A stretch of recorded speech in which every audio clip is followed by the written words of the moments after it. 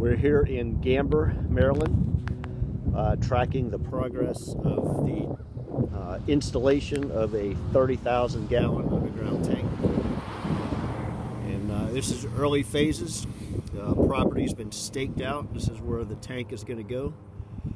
This is being handled through a deed of easement. The property owner was kind enough to deed over a easement for the installation of the tank. So the tank is going to sit this way, 30,000 gallons, so that's a 10-foot diameter by 50 or so some foot long.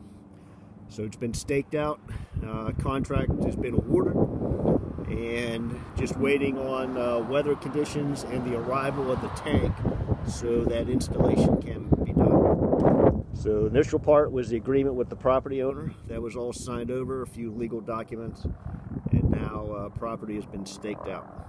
So video clip just to follow along. We'll shoot some other videos as progress continues.